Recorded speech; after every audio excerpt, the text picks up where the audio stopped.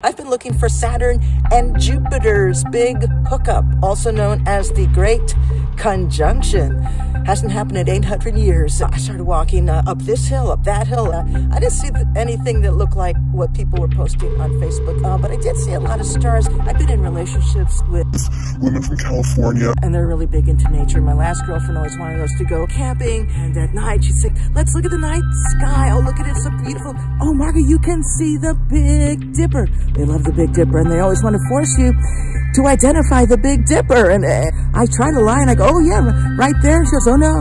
No, that's Thor's pulley, Marga. Look for the handle. Looks like a pot with a handle. So they all look like pots and pans to me. I hope you're all having a great conjunction tonight, and I hope it's not 800 years before y'all have another one.